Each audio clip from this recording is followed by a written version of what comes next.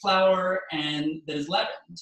But the trick is, in order for a bread to be a bread, it actually doesn't have to be any of those things. I'm very open-minded when it comes to how you define bread. To me, a bread is any food that you have that's a majority flour and that is somehow cooked. So flour, that's one of your sort of first questions, and we'll dive more into it later. But a flour can be anything that has a seed, nut, or berry that is ground or pulverized into a fine powder. So wheat flour is what we'll mostly be talking about today, but there are all sorts of other flours. I had in my kitchen, just sort of waiting around for me, things like almond flour, which you can put in baking, things like corn flour, things like rye or rice, all sorts of different flours. Wheat flour is the main thing that we'll be looking at. Wheat flour comes from the wheat berry, and we'll sort of dive into that. So when we said bread has to be made with flour and somehow cooked, we used wheat flour here. We cooked it. This instance, we baked this, but there are all sorts of opportunities to make breads that can be steamed or boiled rather than baked. So baking isn't necessarily a part of bread. Then this is a leavened bread. We'll get into later that there are all sorts of breads that aren't leavened. So when we say what is bread, then of course the next question is, what is good bread? So if we want to zoom in on my hands, Allison, we'll test this out. We're trying multiple camera angles for this. We went very high tech. This is the bread I made. I asked some of you to have a slice of bread that you might have had around your house, whatever it may be. One of my sort of big struggles is that, yes, if you can hold up your bread to the camera, I'm seeing some of them come angle by angle.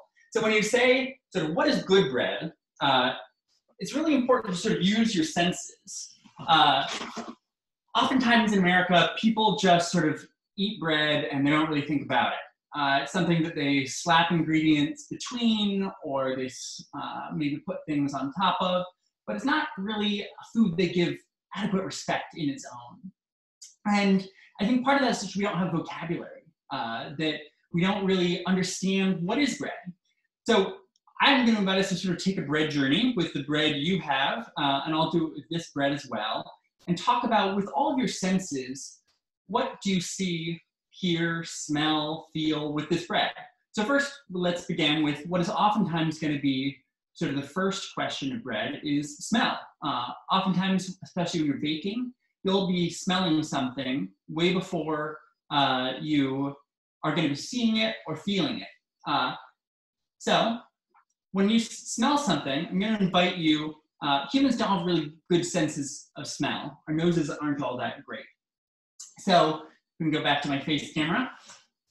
When you smell something, it's important to really get in there. You only really smell something once you get it to the sort of close part of your nose. So it's your own slice of bread. I invite you to give it a sniff. And if people want to unmute themselves or type something in the chat, what is it that you smell when you smell your bread?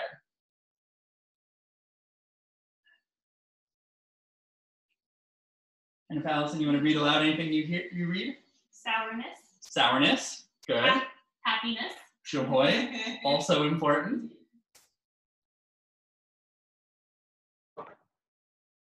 Earthiness. Earthiness, Warmth. warmth. Mine is a little tangy and with a rosemary smell. Ooh. Fancy. Excellent.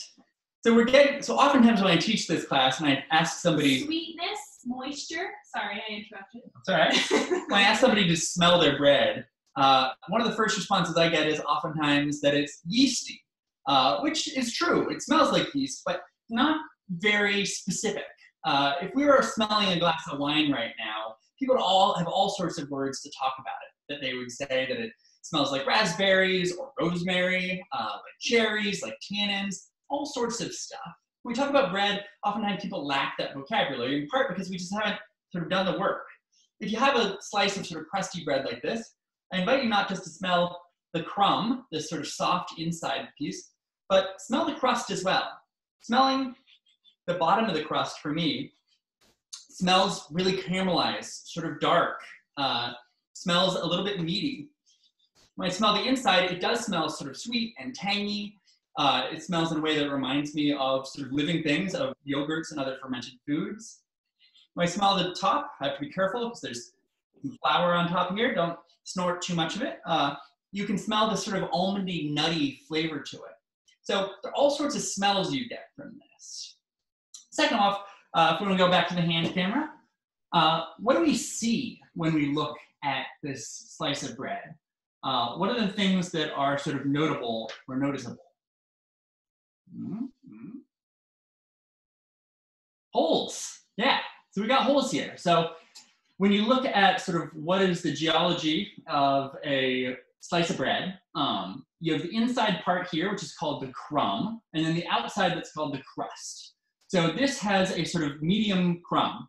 We've got some large holes like this, we've got some smaller holes, we've got some variation. You can see that there's some sort of fluffiness to there. So we got holes. What else do people see? Webbing. Webbing, yeah, you can see the strength there. So this made with wheat flour has gluten in it. Gluten is a sort of strong protein that is going to be really creating the structure and the framework of your bread. You also, see? hard crust. A hard crust, yeah. So you can see here that you've got some variation, that it goes from this sort of dark color down here up into the crumb. You can see it's a fairly thick crust that has some substance to it. Now, you might have a slice of white bread in your hands right now that's just got a sort of shellacked on brownness to it. But this instead has some real thickness, but not the thickest crust in the world. What else do you see? Color variation. Yeah, color variation. One thing you'll see is that this was made with a mix of white and whole wheat flour. So it's got some color variation in it. It's also not blindingly white because it was made with unbleached flour. That gives it sort of its natural sort of yellow tannish color that you should have in wheat before you bleach things out. Other things you see? On the top here, you'll see that I dusted it with flour when it was proofing in the basket that it was rising in the basket it had. You'll also see color variation, some darkness here. We've got a Mount Rushmore. Mount Rushmore, yeah. You can see that we've got sort of a lip here, and we've got variation that when... We also have Jesus. Oh, Jesus. You see a lot of things in bread. So this scoring pattern, I cut this bread for reasons we'll get into later, but you can see some of the sort of impacts of that here. Anything else people are seeing? All right, let's feel it. So when you feel your slice of bread, deliciousness. Hopefully you can see the deliciousness, but that's not going to come in until later. So when you feel your slice of bread, so just squishing down this slice of bread, I can feel that it's a little bit wet. It's got some moisture to it. That it's something that has spring to it and strength. You might be able to see that when I'm sort of pushing it down, it actually bounces back. If this was a slice of Wonder Bread, you squish that down, it just sort of goes into a ball and it's going to stick there forever. This has some resiliency to it. Also, when I feel it, I can feel the stiffness of the crust. The bottom crust is stiffer than the top crust because it's up against the sort of hotter part of the oven. When we start to feel things, we might also start hearing it. You oftentimes don't think of bread as something that you're going to listen to, but especially if you squish it down, I can actually hear those little pockets bubbling, closed, and open again. Yes, we have a spongy comment. So I think that goes well with what you're seeing. Yeah, hearing. Super spongy. And sort of hearing it, you can easily hear the sort of crunchiness of the crust when you crunch something like this. All right, so we've seen it, smelled it, touched it. The sort of next step is, of course, to taste it. So if we go back to my head camera, when you eat bread, one thing that you'll notice, it's just like eating everything else. When you smell it, and then when you put it in your mouth, you can have really different flavors from one another. So if you've been patient enough with whatever slice of bread you have, I invite you to now take a bite. and see what it's like. When you're taking a bite, you're really doing a couple things. Not only are you tasting it for the first time, it's touching your tongue, but you're smelling it in a different way. You can have the smells of something enter in your nose from the front, but as you know, your esophagus is also connected to your mouth from the back. So when you're eating something, you're actually releasing some of those smells, and they enter up through the back of your nasal cavity, and you're smelling them in a different way and sort of hitting different smell receptors up there. You're tasting it for the first time. How does your bread taste?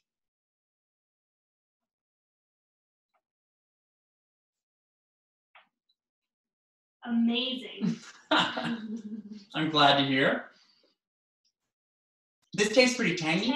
Oh. Oh. Jinx. Tangy. Somebody typed it in right when I was saying it. With the tangy comment. So yeah, it's kind of tangy. It actually tastes, for me, this one tastes a lot more sour than it smelled, which isn't so uncommon for there to be a sort of difference in terms of what you smell and what you taste in your mouth. This also tastes both tangier, more sour, and also has sort of a nuttier flavor to it than it did when I was smelling it. Taking a bite with the crumb versus taking a bite with just crust, you can taste, you can feel a really different thing. You were feeling with your hands before, but now that you're feeling with your mouth, your hands are of course really sensitive, your tongue is even more sensitive. And the sort of inside your mouth is going to be feeling things in a whole different way than you were feeling them before. So this, when I put it in my mouth, it's got some substance to it. It's got some structure. I have to chew it, as you probably saw. I need to clear my mouth afterwards because it wasn't something that was just going to sort of disappear like it was cotton candy. It's something that really had to sort of chew and work through, especially getting the crust in there. I could feel some of the spikiness and some of the sharpness that if I sort of chewed it wrong, it was going to hurt the top of my mouth. Any other comments that you have from eating this slice of bread? Overall, sort of one of my recommendations is you don't need to eat every slice of bread in your life, taking 5 minutes, but you should occasionally take 5 minutes to eat a slice of bread.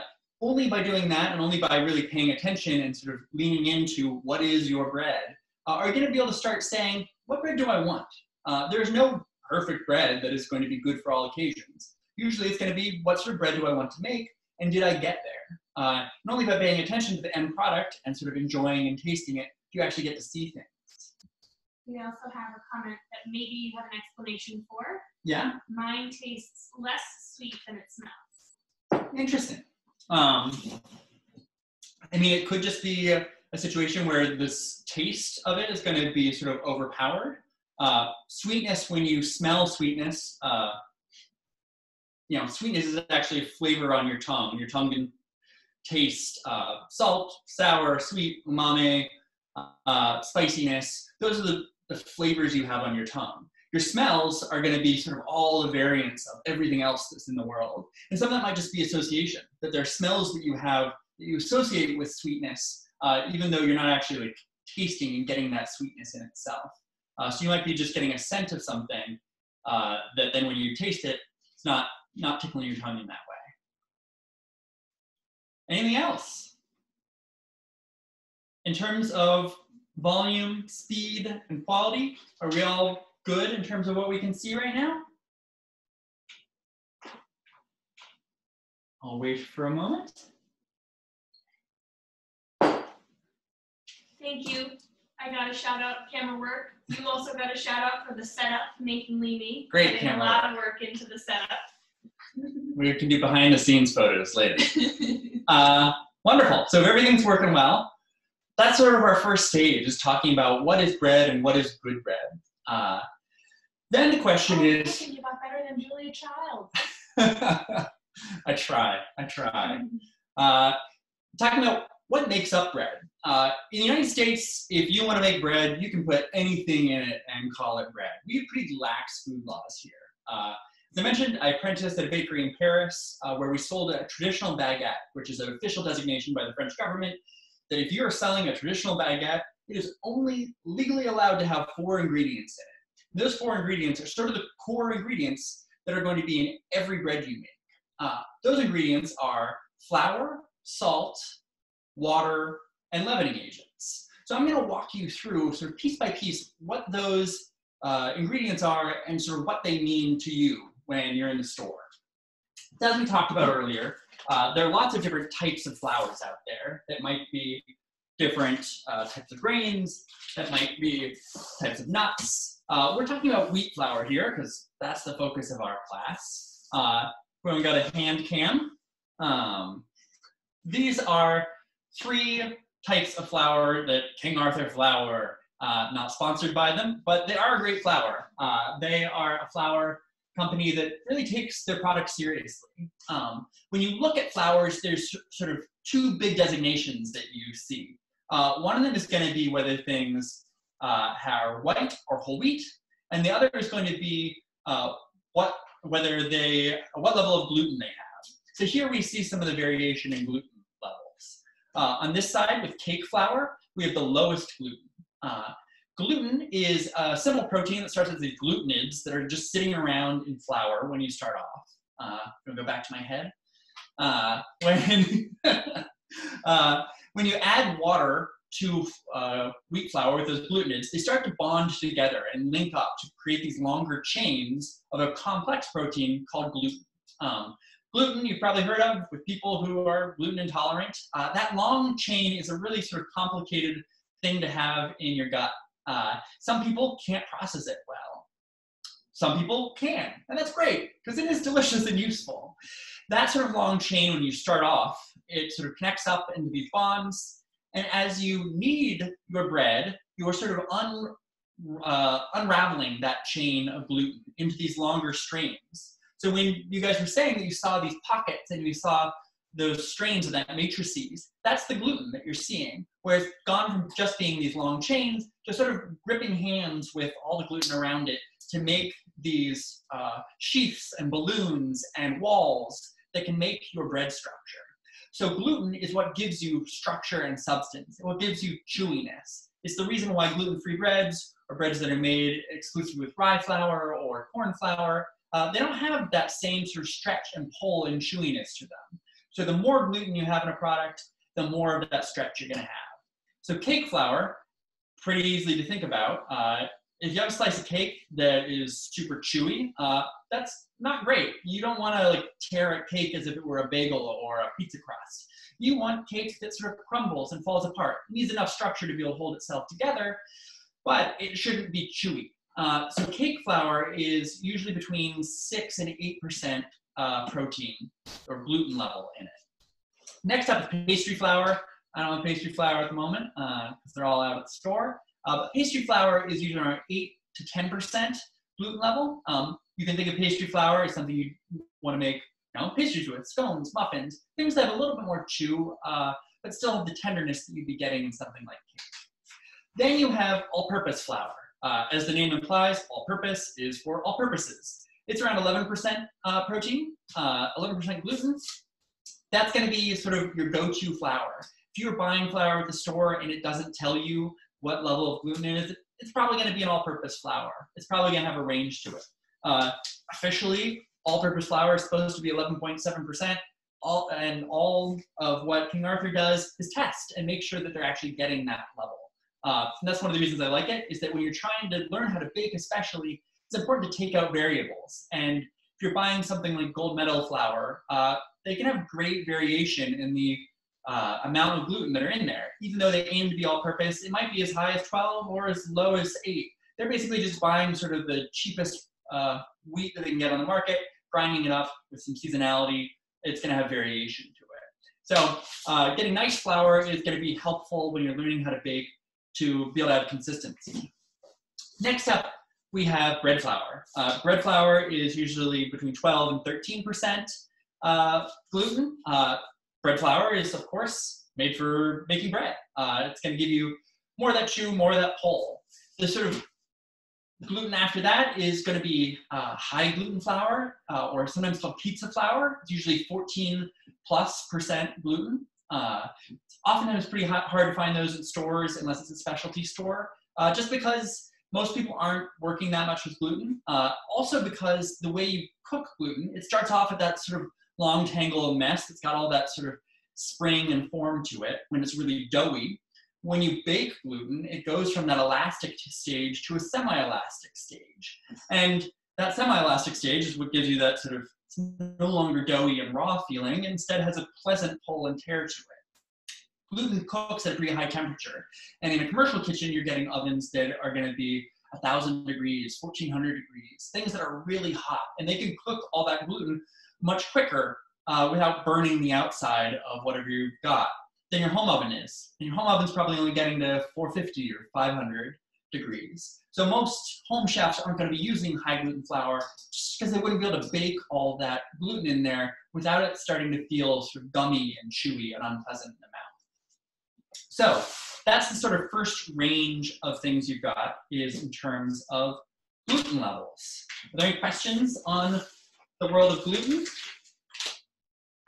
There are potentially. So why is Wonder Bread so weak? Why is Wonder Bread so weak? So Wonder Bread, I haven't looked at the ingredients lately, but you'll see that it has a lot more than just flour, water, salt, and leavening agent. It has lots of other sort of stabilizer and chemicals in there. One of the sort of pushes for Wonder Bread is that it lasts a long time. It's got really good shelf stability. When we talk about gluten, it starts off doughy, you cook it, it goes to that semi-elastic stage. Bread eventually stales, somewhere around here. So this is a slice of bread that I baked just 2 days ago. And its texture is now no longer gummy and gooey. It's very stiff. And that's in part because it's dried out. But it's also in part because the gluten has gone from that semi-elastic stage and it's crystallized, and you can sort of feel that and sort of see it in the way it forms. And that crystallization makes it stale. There are lots of chemicals you can add to something like Wonder Bread to keep it from crystallizing quite so quickly. And those are going to be what makes it got the unique flavor that Wonder Bread has. Other questions? So the question is all bread the same, but is made different based on different starters?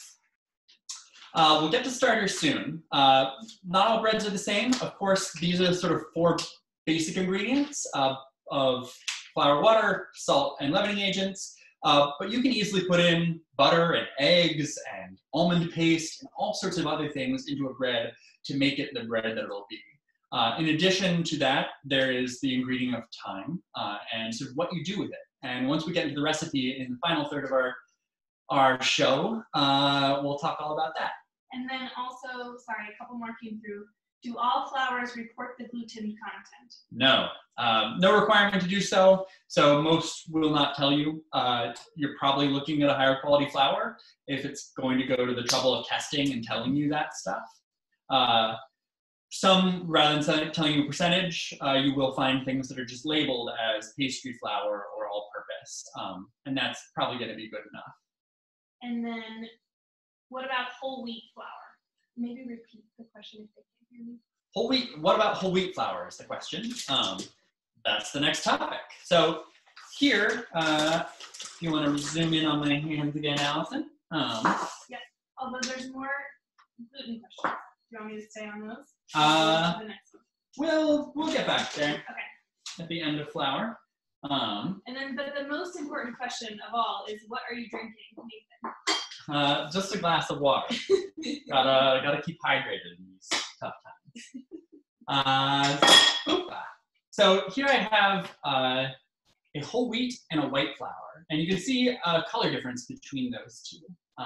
When we talk about wheat, wheat, as you probably know, is a grass. It has what is called a berry, which is sort of its seed. So these are some wheat berries. Wheat has sort of 3 parts to it. You might think of it sort of like an orange, where it has this sort of outside hull, which is called the bran.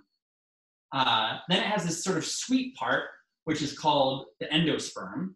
And then it has a little seed, just like this has a little seed in it, called a germ. And those 3 things combined and ground together make whole wheat flour. Whole wheat flour is called that because it has the whole of the wheat berry in it. Nothing's been taken out. Whole wheat flour is what everyone was working with up until sort of the early 20th century, before we had gotten really good sort of sifting mechanisms. Only the very wealthy could afford to have white flour, where they stripped out that germ and that bran and sort of took it out with some sort of sieve. Why did they take it out? They took it out because, as you probably know, whole wheat flour, it's got a flavor to it. It's gonna taste really wheaty. Whole wheat flour is better for you in that the bran has a lot of fiber in it and the germ has a lot of vitamins in it. But anything that's healthier for you is also gonna be healthier for pests. So insects and molds find whole wheat flour much better to be eating than white flour.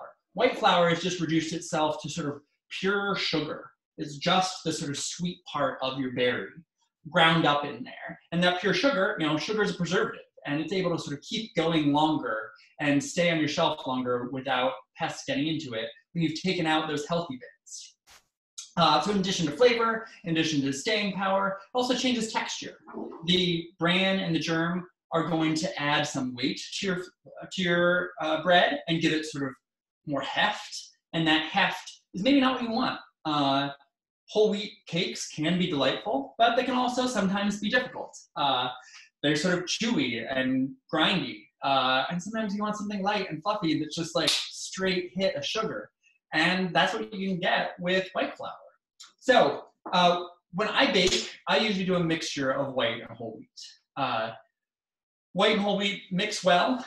There's no sort of difference between the two when you're making adjustments. So based on your personal preference, you can add in more whole wheat or more white. I usually do about a third whole wheat. A third of whole wheat is sort of enough to add some flavor and some texture without really bogging down my bread and making it super heavy. If you are in the store and you see something that's labeled 100% whole wheat and it's not a hefty German bread that you really got to gnaw at, it's probably not actually 100% whole wheat. Again, American food regulations are pretty lax, and you can label something 100% whole wheat, which just refers to the part of it that is whole wheat is 100% whole wheat, and the rest of it is whatever the rest of it is. So if you're getting nice sandwich bread at the store that has got a brown color to it, but isn't super heavy, it's probably got some whole wheat in it, but it's probably also going to be colored by molasses or barley malt, or something else that's going to give it some color and make you feel better about yourself. If you're baking at home, you can go 100% whole wheat, but you're not going to get as much rise to it. So that's the big difference between whole wheat and white. Do you want to go back to our questions? They're pouring in. Pouring in. People love to hear about flour. Okay. So, do you know anything about ancient grain and its gluten content? Emmer or einkorn? We do. Yeah, so when we talk about, the question was, what's the difference between ancient grains and modern grains? So when you look at wheat, so wheat's a grass that grows wild by the side of the road. You've probably seen wheat when you're driving out in the country. And that is a naturally occurring grain out there called einkorn. Einkorn is what humans first started sort of plucking those little berries or threshing them, grinding them up and making bread flour. Einkorn's great. It's full of a lot of nutrients. It's got a really big bran on it, so it's got lots of sort of wholeness to it when you make whole wheat flour out of it, but not a lot of gluten, so not a lot of strength. At some point, it hybridized, bred with another strain of grass out there, maybe a rye, not sure quite what, but it went into durum wheat. So durum wheat you're probably most familiar with when you buy pasta, that oftentimes pasta is made with durum flour, and it's basically a sort of next step in the evolutionary chain of wheat flours. It's got slightly more gluten in it, but still pretty flavorful, still got some chew to it. That then got hybridized again with something else and became bread flours that we have today. And there are many, many varieties of bread flours out there, but only a few of them are usually grown in the United States today. So when you look at it, you've got sort of the grandfather, which is einkorn, the father or mother, which is durum, and then you've got the modern bread red wheat.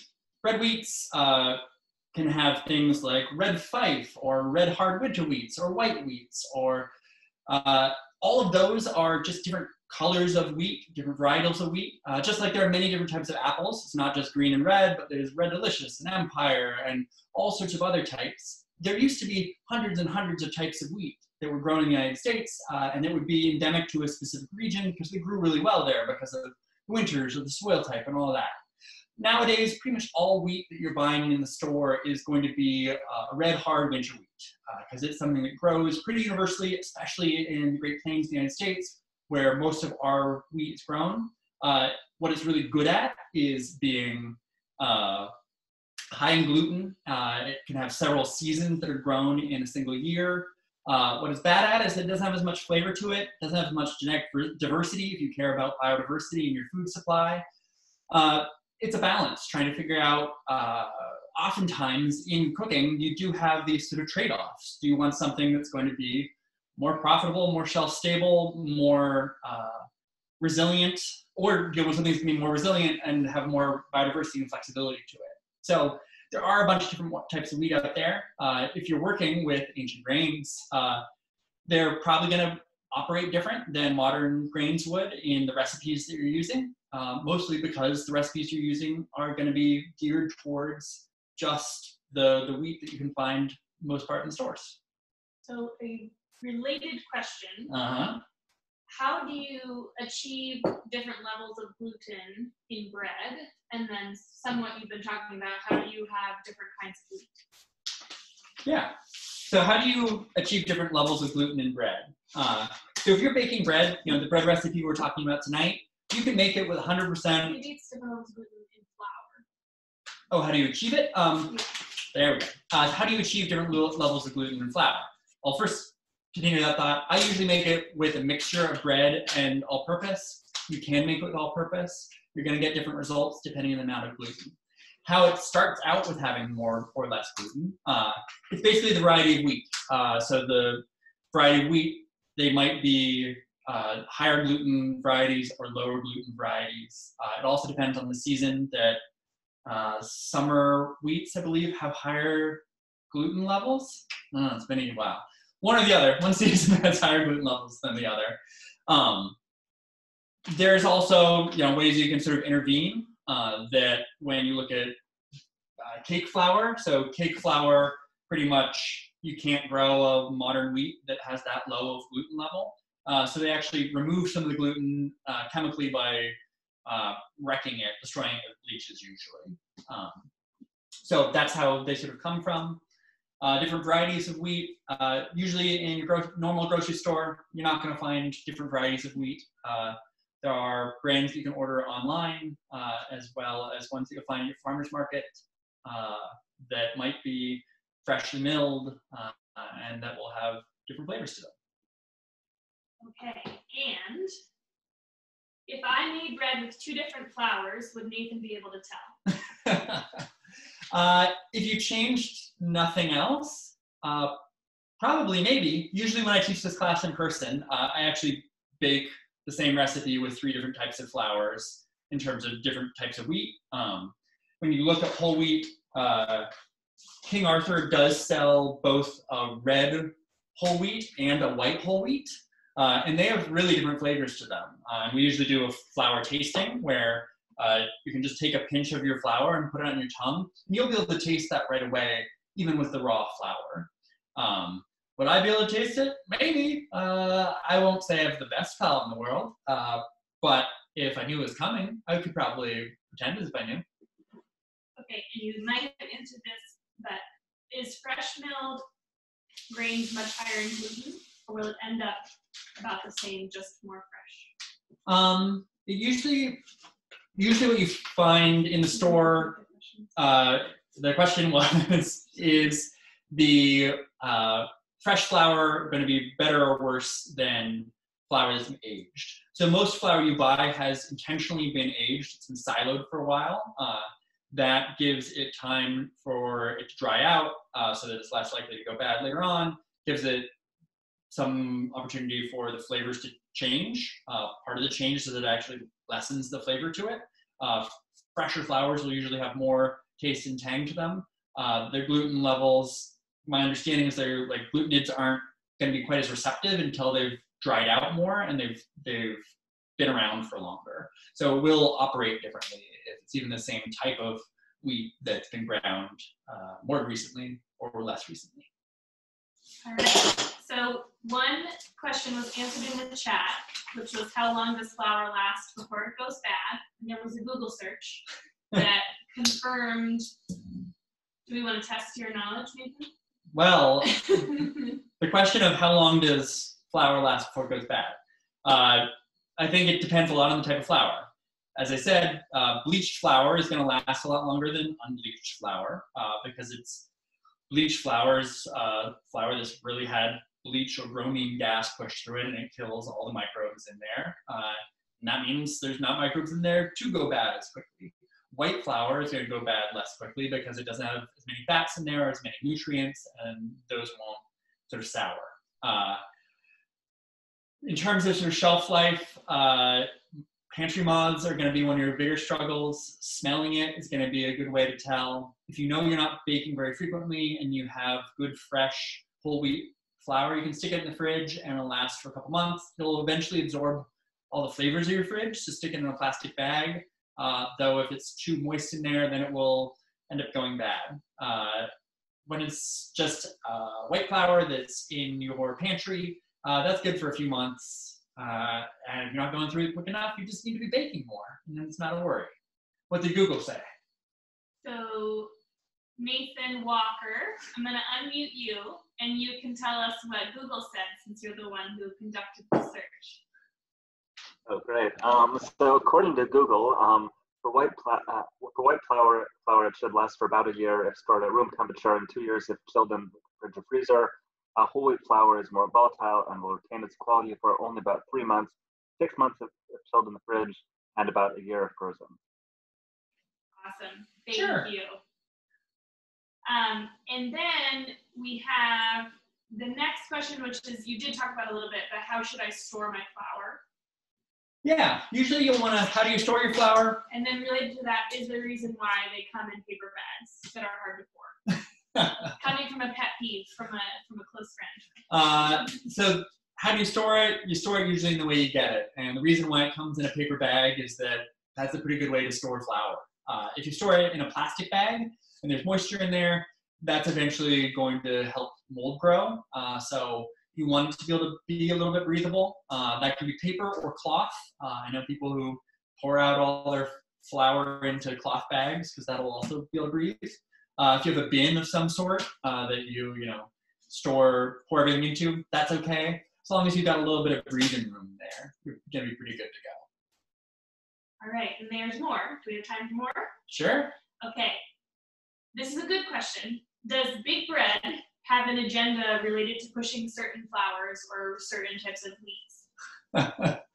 Does Big Bread have an agenda? Industrial agriculture definitely has an agenda, and that agenda is to make money. And they are pretty successful at that by, at times, catering to the tastes of people. Sometimes our less evolved palates that just want something sweet and nice and pleasant. When you talk to people about bread, sometimes you don't always want something that's big and complicated. Sometimes you just want a boring piece of bread. I, for the most part, would prefer to have things that are flavorful and adding to my meal every time I eat. But it's in part a question of supply and demand, for better or for worse. All right, we need to see visual proof of your 50-pound bag of flour. So if you live in Portland, I got a super industrial 50-pound bag of flour. Unlike my usual unbleached kind of hippie bread, ADM, Supermarket to the World, is who supplied this. And I'm maybe curious to start baking with it in the next couple weeks. Because I haven't bought sort of big flour in a long time. But desperate times call for desperate measures. And the only reason we have this class tonight is that I was able to supplement with a little bit of this. And then How long do you think it will take you to use that bag of flour? 3 months probably to go through that whole bag of flour. We eat a lot of baked goods in this house. And we've got, that's where Nathan gets those muscles. Lifting bags of flour. All right, any other flour questions? I think that's it, unless people have a last minute write-in. The question, we know we have some outstanding questions on starters, so we're going to get there eventually. Yeah, we'll jump there eventually. All right, then our next ingredient that we'll talk about is salt. So almost all breads will have salt in them. I have 3 types of salt here, if you want to go down to my hand cam. So I have just iodized table salt here. I have sea salt, and then I have kosher salt. Salt, when you say salt in a cooking context, you're usually talking about sodium chloride. Salt in sort of the chemistry world can refer to a lot of things, but all these salts are basically the same thing. Salt has 3 big sort of influences in what you're going to be tasting when you eat, and that's going to be biological differences, chemical differences, and just straight up flavor. When you look at these salts, the sort of main difference is that when you look at the sea salt, it's these really large flakes to it. This is just dried out of ocean water. When you look at table salt, it's these very fine grains of salt.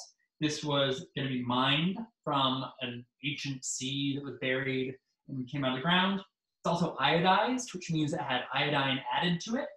And then we have kosher salt. Kosher salt is a slightly larger grain. It's called kosher salt because you use it for koshering meat and for basically pulling blood out of meat. All these will do basically the same thing with one another when you're baking. The sort of big thing to be thinking about is going to be just a question of sort of price and utility. This sea salt was a gift, but it was expensive and fancy salt. This iodized salt is super cheap, as is the kosher salt. Why you might use one versus the other, if you don't like iodine, it is an essential element that you need to have in your diet. So the government mandates that it's added to salt because it's figured that everybody is going to eat salt one way or the other and get a little bit of iodine that way if they're not getting it from other parts of their diet. This is a really fine grain. This is a slightly larger grain. The sort of difference there is when you have a larger grain of something, less of it's going to fit into a teaspoon or a tablespoon. So when you are looking at a recipe, for the most part, they're probably actually asking for table salt, unless they specifically say kosher salt. If you were to try and put a tablespoon of sea salt versus a tablespoon of this table salt, you're going to get a lot more salt in the table salt because there's going to be a lot less room for air, whereas these large flakes are going to sort of fall in a way that's sort of going to be clunky rather than organized and compact. So you can get about 50% more salt in a tablespoon of salt if it's those fine grains versus big grains. So if what you're baking is way too salty, you're not salting enough, part of that might just be an issue of the salt that you're using. All right, go back up in the face. So when you add salt, as I said, it has sort of 3 big components. Chemical is one of the first ones. So we've talked about gluten already. So gluten starts out with that big tangle. It untangles by kneading it, or if you're doing a no-knead recipe, by just sort of letting it slowly untangle itself by sitting there. Adding in salt is going to give it a chance for it to start forming bonds with other strands of gluten. So those long sort of pulley strands you see when you're making dough, they will start forming into those bonds and give you those walls of gluten when you've added salt, because the chemical of salt is sort of good at clinging on to things. So that's the sort of chemical advantage. The biological one is that it changes the way yeast behaves. We'll talk about yeast a little bit here, but yeast naturally is sort of going to be reproducing and making new little yeasty babies, unless you give it a little bit of salt in there to sort of trigger it to change its behavior.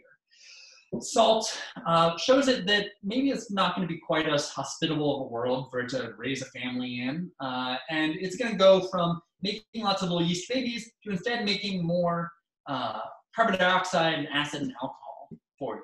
So salt's going to change the way your yeast behaves. And then finally, salt is going to add flavor. Salt tastes salty, and we need some salt to live. So we're sort of biologically tuned to like salt. But salt also makes things taste more like those things. If you have a spoonful of sugar and then a spoonful of sugar with a bit of salt in it, the one with salt in it is going to taste sweeter than the one without, because it's a universal flavor enhancer. It just enhances whatever is already there. So your bread flavors will taste even breadier once you've added salt to them.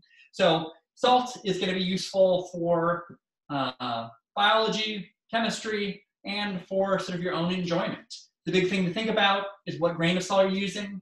My big takeaway is it's not going to change the flavor of your bread that much. So if you've got a nice pink Himalayan salt, mixing it in, you're not going to taste as much as you would if you were just sprinkling it on top of a finished product. So save your dollars in your good salt or as a finishing salt rather than as a mixing and using salt. It won't harm you except for your pocketbook. Are there any questions on salt? None on salt. Ha, people know their salt. All right, then the next ingredient, which hopefully also isn't too complicated, is water. Water is a really important ingredient. As we've already talked about, water is sort of what makes the magic happen of those glutenids beginning to form into those chains of gluten. It's going to take dry flour and make it to dough.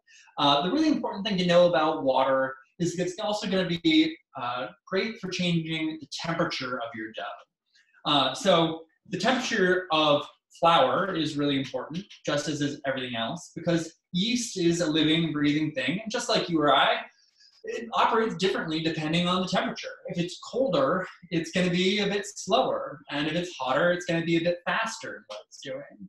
It's perfectly possible to change the temperature of your flour, but it's a lot easier to just change the tap and change the temperature of your water.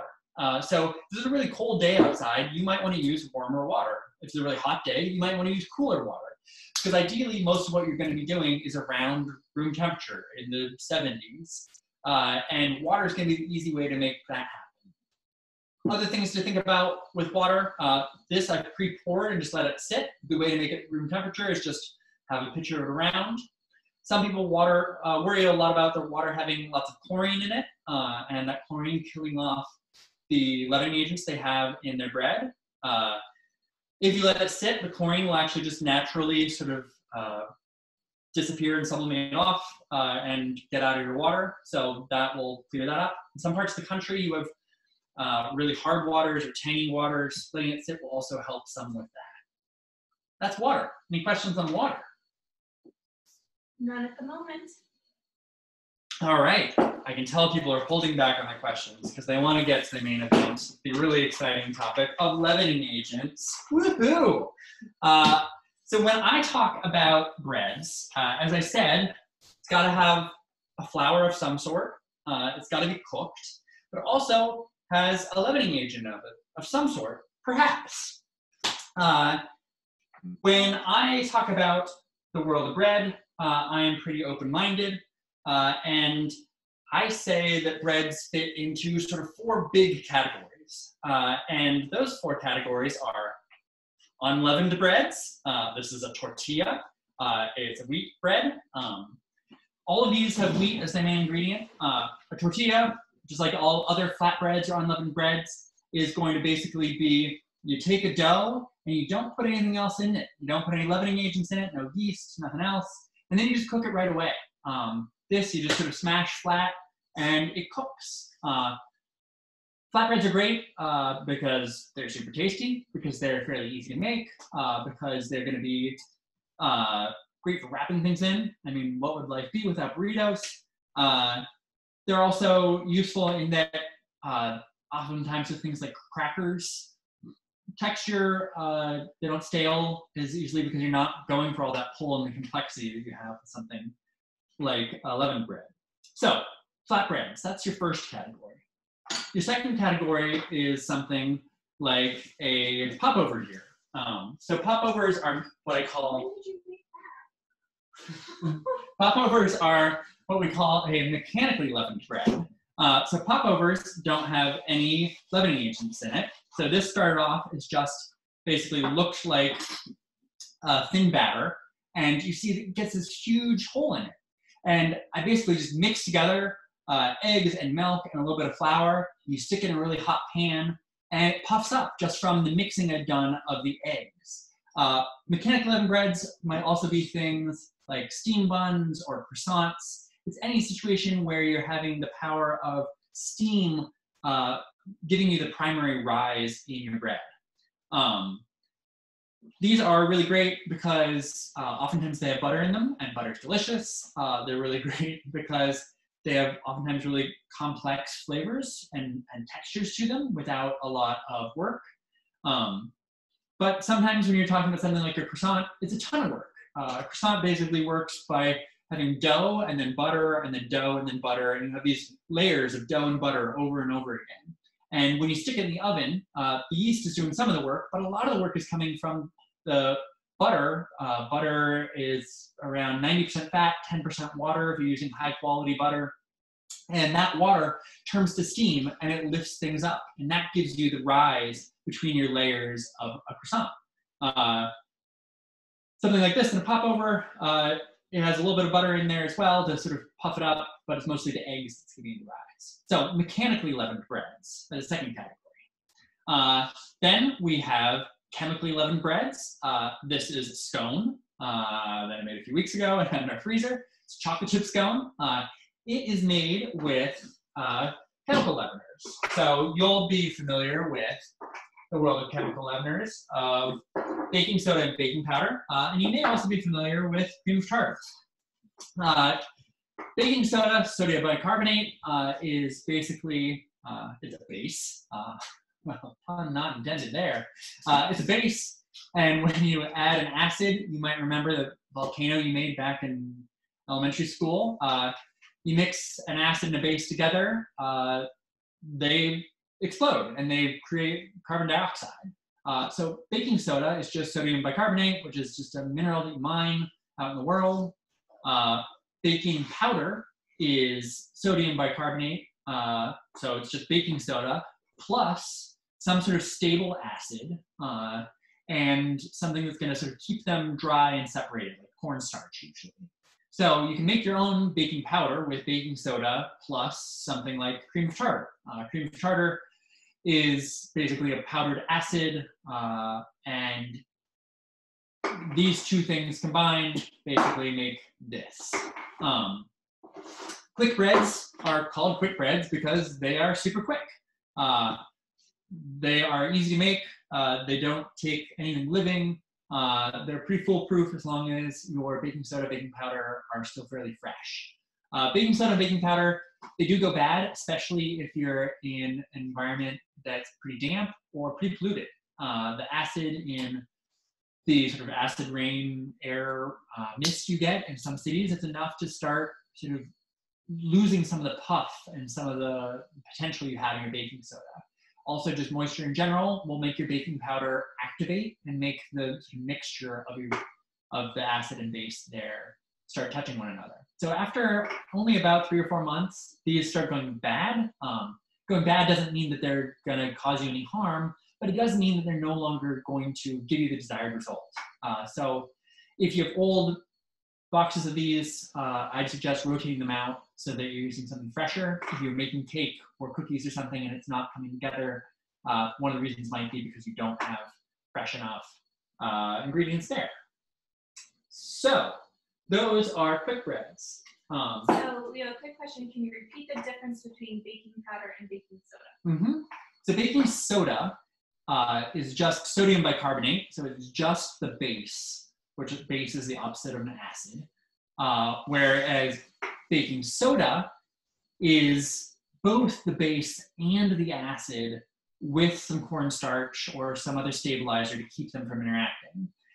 So when you're baking with baking powder, it usually means there's no other acids in whatever you're cooking. If you're making something like cookies and nothing else is acidic in there, it's going to need both elements so that it can react.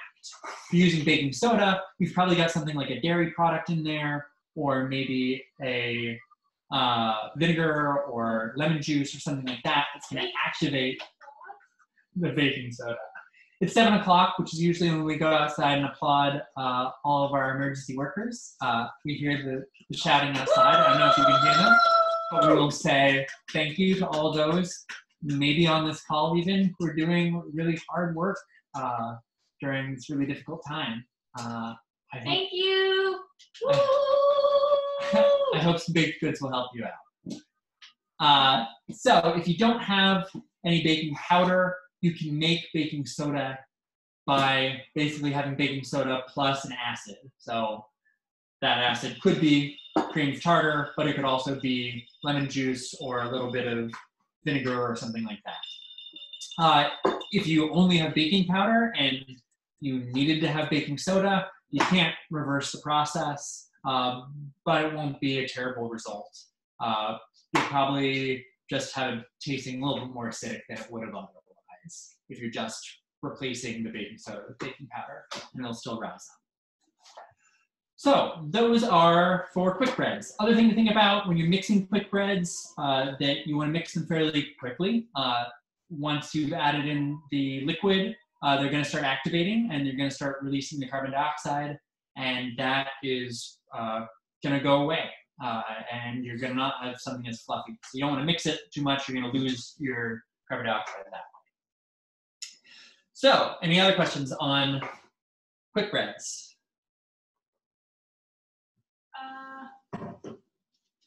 I read that you can sub 3 times the amount of baking powder for baking soda. Is that correct? Sure, that seems reasonable.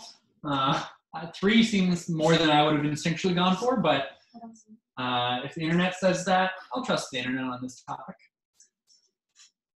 Okay, that's all we've got on baking soda and baking powder.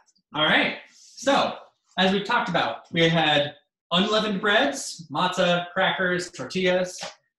We have mechanically leavened breads, popovers, croissants, steam buns. We had quick breads, and then we get to my favorite, yeasts.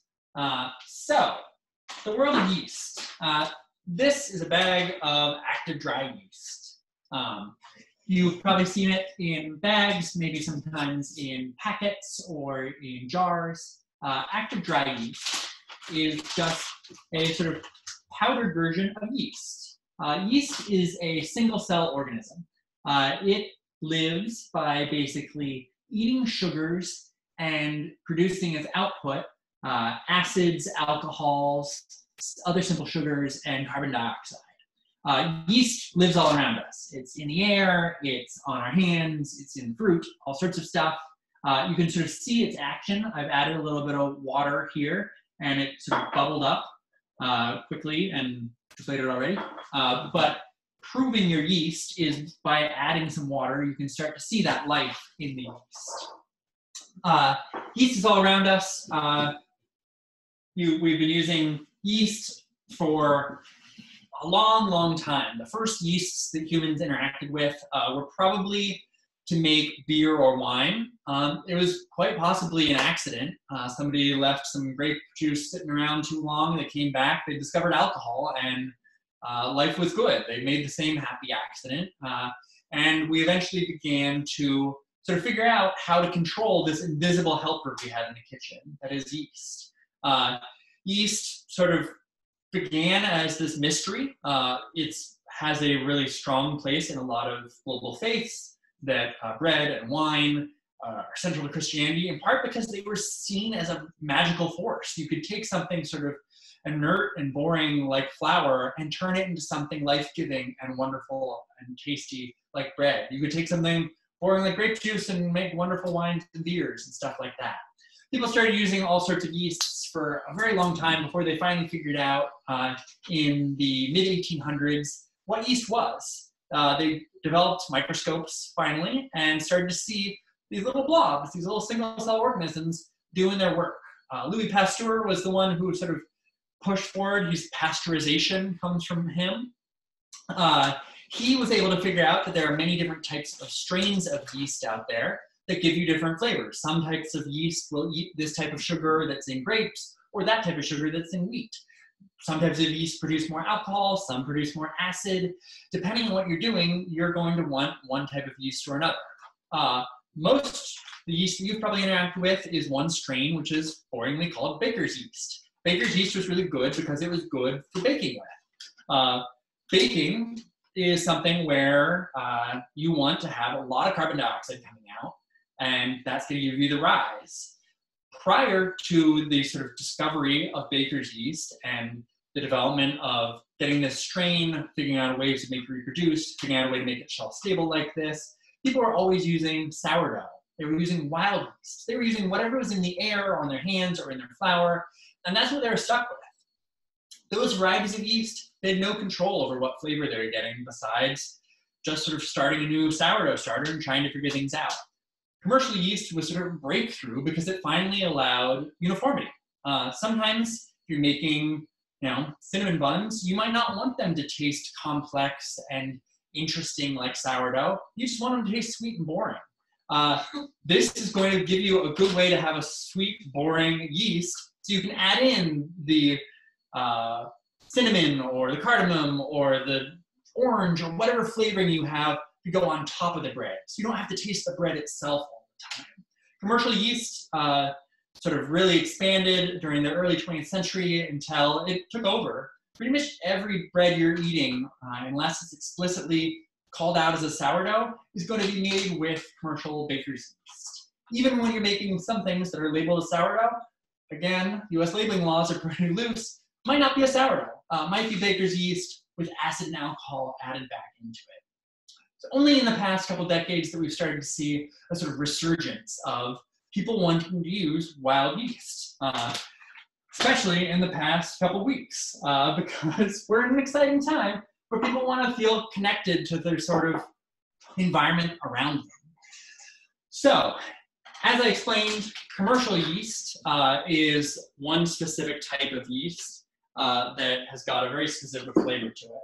Sourdough is going to be a yeast that is going to be what you catch. This is some of my sourdough, Concord. I've had about 10 of you pick up some of this in the past week or so. Concord is a sourdough culture. So when we talk about a sourdough culture, what we're talking about is that I caught some wild yeasts and I got them and I put them in a jar. And I've been able to keep them alive for about 15 years now by continuing to give them more of the things they want. I give them more flour to eat and more water to be able to sort of swim through. I don't really locomote, but to be able to sort of live, everything needs water.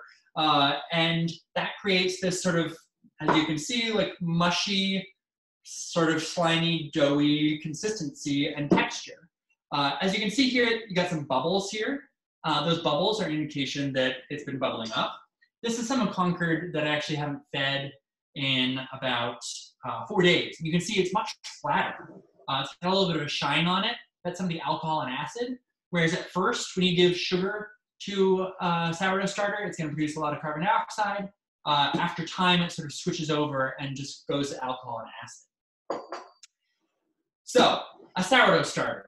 This is a sourdough starter. I'm going to sort of explain how Concord came to be and how I take care of them, because many of you have sourdough starters now or are going to get sourdough starters in the near future. So Concord, I started when I was in college. In college, I started to learn how to bake at Deep Springs College, transferred to Oberlin College, where I lived in some co-ops. In the co-ops, I really wanted to sort of focus on my baking that I started to learn. And sourdough was a great way to sort of introduce people to the sort of joys and glory that isn't just sort of the boring old baking, but is something different every time. So I started a baking club, and me and the cool kids would get together on weekends, and rather than going out partying, we'd do some baking. And one particularly rambunctious weekend, we decided that we were going to start some sourdough cultures. So how did we do that? We said, what do we need? We need to think like a sourdough. What does a sourdough want? Yeast wants to have a place to live and a place to call home, something to eat, something to do, just like the rest of us. So we got together what we wanted this yeast to be eating, which was flour. We were using wheat flour because that's what we're mainly going to be baking with. We mixed together that flour with some water, and then we just let it sit. We put it in a bowl, and we actually didn't just do one of them. We did about a dozen of them. And some of them we just had flour and water. Others we intentionally put our hands in because we knew that there was yeast living on our skin. Others we intentionally put fruits in. We knew that there was yeast living on the skin of apples or of grapes. So we dunked apples and grapes in there to hope that some of the yeast that was on those would get into the flour and water mixture. We let them sit. We covered them up. We lightly covered them with some plastic wrap or a towel. And we came back. And after a few days, 11 out of the 12 of them had started bubbling. And we started feeding them. We gave them more flour, more water, more of those things they needed to survive. And we kept going. Eventually, they started bubbling more and more. And once they were up to strength, once we thought that they had enough life in them, we started baking with them. And we basically did a bracketed tournament where we would bake the same recipe with 2 different starters at the same time. And we'd see how they tasted and how they tasted differently from one another. And they were super different. You know, one of them was in the living room, one was in the kitchen, one was in the bathroom, one we put outside. Some of them were really slow, some of them were really fast, some of them rose a lot, some of them didn't, some of them were sour, some of them were really sweet. The one in the bathroom tasted ungodly bad. There were all sorts of different flavors there. And it's amazing to see that sometimes 2 that had sat right next to one another in the kitchen had really different personalities to them. So when we did this tournament, we picked which one we liked better, and we threw out the one we liked less, and we kept the one we liked more. And eventually, Concord was the winner. I actually kept 2 for about a year. Eventually, keeping 2 of them was just too much work, so I put the other one to rest and baked one final loaf with him, and I kept Concord going. I kept Concord going just by continuing to give him what he wants. He wants to be at a reasonable temperature. Yeasts can live between around 35 degrees and about 105 degrees. They start dying on any sort of either end of that afterwards. I give them more of what they want in terms of more food. So I'm continuing to feed it flour and water. Every time I feed it, it's going to grow bigger. You know, as you can see, it looks basically just like a mixture of flour and water right now, but with some life to it. If you were here, or if you have your own sourdough starter, you can smell it. You can smell that life. You can tell that there's something living in there. Concord probably isn't just one type of yeast. It's probably, well, actually, I now know, but it's funny. So I used to teach the class, and I'd say probably various types of yeast. But actually, 3 years ago, Tufts University was doing a study on sourdough starters, where they're doing a genetic analysis and profile of sourdough. And I sent in my sourdough starter to see what types of yeast I had. And I had about 6 different types of yeast, and I think it was about 10 different types of bacteria that were all living in this sourdough mix. Some of which, you know, there's a lot more of one type of yeast than another, but they're all living in this symbiotic relationship where maybe one type of yeast likes one part of the flour starch and another likes another. Maybe one yeast is eating the sugar and it eats it, and then it pushes out a simple sugar that some type of bacteria really likes that simple sugar, and it's coming and eating those byproducts of the yeast. And this way of sort of continuing to feed it, every time you give it flour and water, it grows, it gets bigger. You might be able to see that currently I have about this much in here. You can see the sort of strains, both because I've been pouring a lot of it lately, but every time I feed it, it grows larger and larger, both because it's bubbling because of the carbon dioxide, but also just because I've added more substance into it. Every time you feed it, it will get bigger. If you never use it and you just keep feeding it, you will eventually go from having this much to that much to a whole jar to a whole bathtub. It will destroy the world. So eventually you have to sort of curb yourself. When people take care of a sourdough starter, they're either baking a lot with it, which means it grows up, and then you pour some off, like I did here, and you bake with it, and then it goes back down. That sort of back and forth, I have sort of about 1.5 gallons of variance here of how much sourdough starter I can have. If you're not baking all the time, you need to either feed it less, throw some away, or start baking more. The sort of balance is going to be the more you feed your sourdough starter, the happier and healthier it's going to be, because it's going to have more to live and sort of more to go off of. The less you feed it, the less happy it's going to be. One of the reasons I really like working with sourdough is that most cooking you do, most baking you do, is with inert ingredients. It's with things that, you know, Ideally, your baking soda is always your baking soda. Your flour, if you're buying the same brand and it's made the same way, it's going to be the same every time. When you work with sourdough, it's got a personality. It's like having a pet that you get to eat, but it's a pet that you have to work with. Just like if you didn't feed your dog for a while, it would get snappish and angry and would not do tricks for you. It would instead be mean. If you don't feed your sourdough starter, it's also not going to do tricks for you, and it's also going to be mean. Sometimes it has off days. Sometimes you've been feeding it and you've been taking good care of it, but it still isn't going to perform the way you want it to. So sourdoughs have personality, and getting to know that personality is a really fun, livening challenge to me, and a really sort of useful, fun thing to have around. Okay, a minute. Can I pause you? There are like many questions. Many questions. Go for it. All right. So the first one is, why is he a he? And why is he? That's a question for me. And why is he called Concord? So he's a he because for some reason that's what I started calling him. Often when people talk about sourdough starters, they call them mothers because they give birth all the time and reproduce. But for whatever reason, I just instinctually went male. I named him Concord because, as I said, when we started our sourdough starters, some of them were just flour and water. Some of them we seeded with stuff. This one we actually seeded with grapes. They were actually champagne grapes rather than Concord grapes. I didn't think champagne was a good name, so I called it Concord. My other one was called russet because it was made with potatoes in the start. Do I know that some of the yeast that's in here came from the skin of those grapes? No. Maybe it didn't. Maybe it was just something that was just in the air. But that's what I went with, and that's what he's continued as. Okay. So, many questions. I'm going to start with regular yeast, or did you have more to go into? Nope. Okay. And start So, yeasting. Multi-part question. Are yeast cakes still available? What is instant yeast? Difference between active, dry, and quick rise yeasts, and then the costs and benefits of using them. Great. So yeast, commercial baker's yeast is available in many forms. So this is active dry yeast, which is the most common sort of commonly available yeast for you in the supermarket. You can also have yeast cakes, yeast slurries, yeast cubes, all sorts of different types of yeast. They're all the same variety of yeast. They're all baker's yeast that have just been stored in different ways. The advantages to them are subtle and sort of depend on what you're doing. Active dry yeast, you have to activate by adding some water to it. It's basically the yeast has been put into little pellets and given a little candy coating, just like a little yeasty M&M. Instant yeast is the same thing, that it also has that little coating, but it's been ground down finer, so it wakes up and it doesn't take as long to dissolve. Yeast slurries, which are just like liquid yeast, those are the quickest to wake up because they're already liquidized. Yeast cakes are, when you feel them texture-wise, they're a little bit mushy, and it's going to be on that quicker level. It's also going to die faster because it doesn't have that protective coating on it. So you're probably only going to use yeast cakes if you have them on a regular basis, and you're baking on a regular basis. Advantage of this is that as long as you stick it in the fridge and keep it from getting too wet, it's going to last you a few months before it goes bad.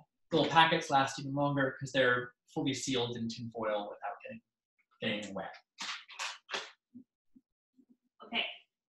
So a number of different questions about a healthy starter. Mm-hmm. So best feeding a starter, you talked about flour and water, but maybe you can talk about proportions. Yeah.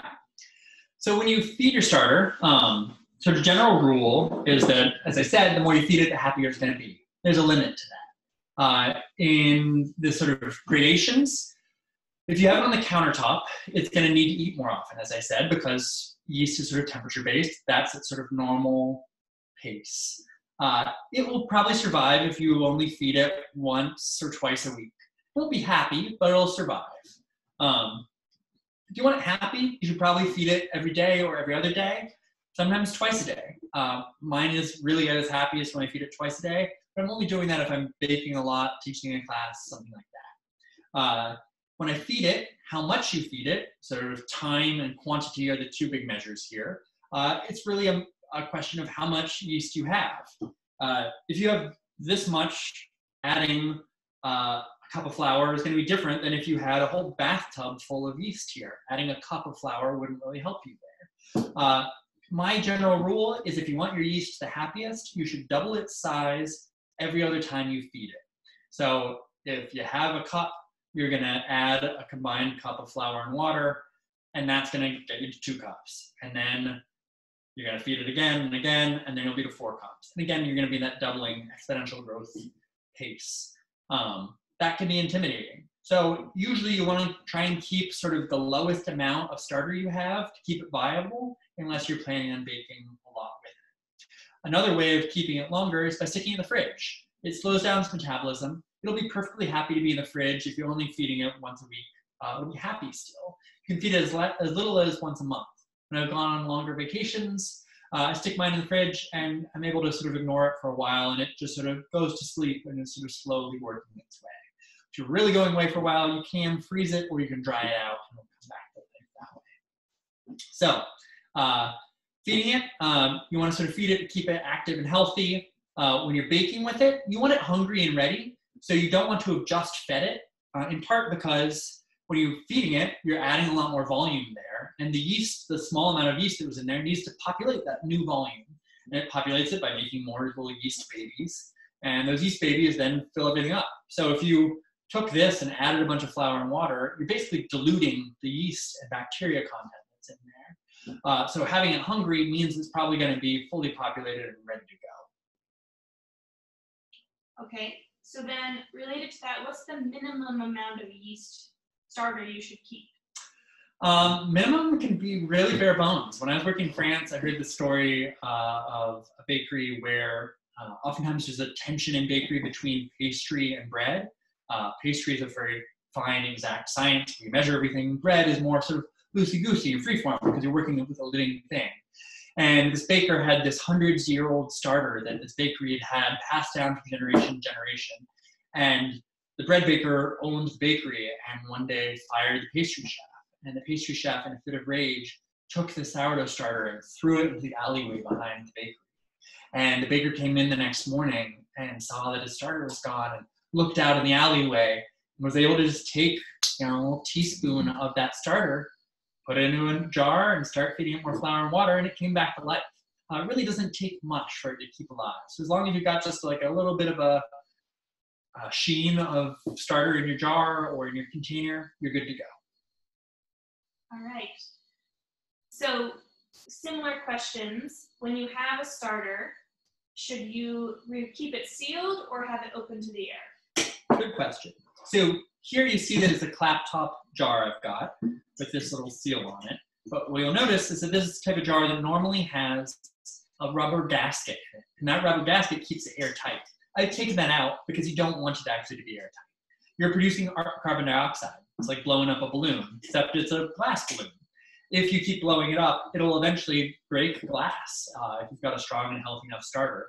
So you want a little bit of room so that it can sort of breathe. You don't want it so open that things are going to fall in it. Dog hair, dust, flies, things like that.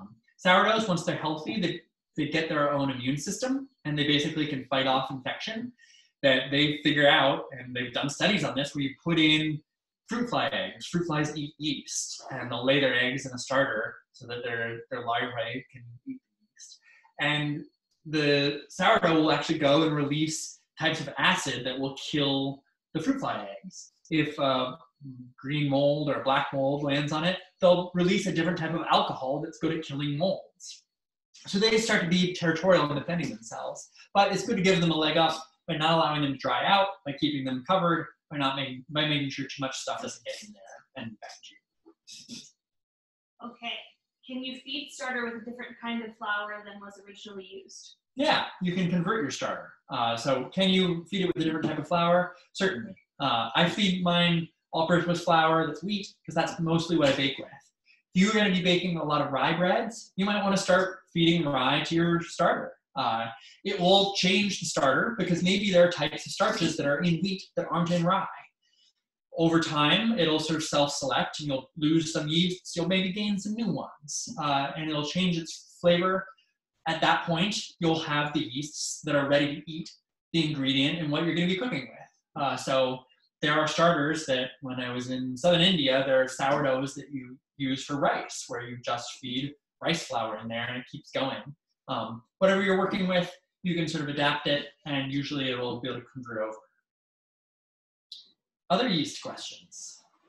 All right, so we have some questions about essentially health of the starter. So if your starter isn't doubling, what should you do?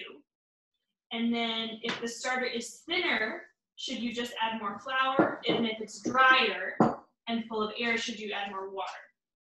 Excellent. That is a topic I did not talk about yet. Is when you're feeding it, what do you feed it? How much do you feed it? Is it flour and water? It's a mixture.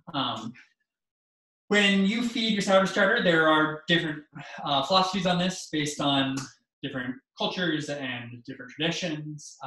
I do what's called 100% hydration. So that means I'm feeding equal weight of flour and water to my sourdough starter. So water is about twice as dense as flour. So that means volume-wise, if I'm adding 1 cup of flour, I'm adding half a cup of water.